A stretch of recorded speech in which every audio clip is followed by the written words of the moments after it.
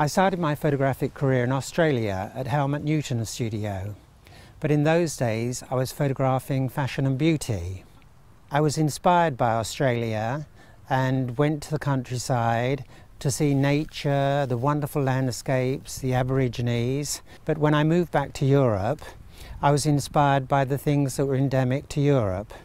And in fact, I started photographing the flowers as if I was photographing beautiful women with attention to detail, bringing out the fine textures and characteristics of the individual flowers.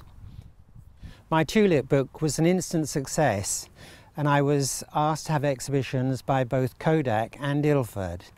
And I was actually picked up by Disney and flown to America to photograph celebrities. But I settled in California for a while and again went out, see the landscapes, but I always looked for something special, a certain light. In fact, my midnight dunes were all photographed at night. And in America, I started painting as well. The painting inspired me with colour in my photography, and my photography helped me paint with light. So I loved both photography and painting.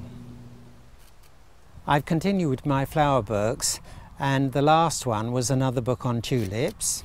Elton John did the foreword, and the Queen of Holland gives it as her official gift, which is quite an accolade. I have been lucky enough to win many awards, and my fine art prints are in museums and collections all over the world. But my whole career has brought everything together, you know. I've been fascinated by beautiful objects, beautiful landscapes, and the effects of light, both in photography and my painting.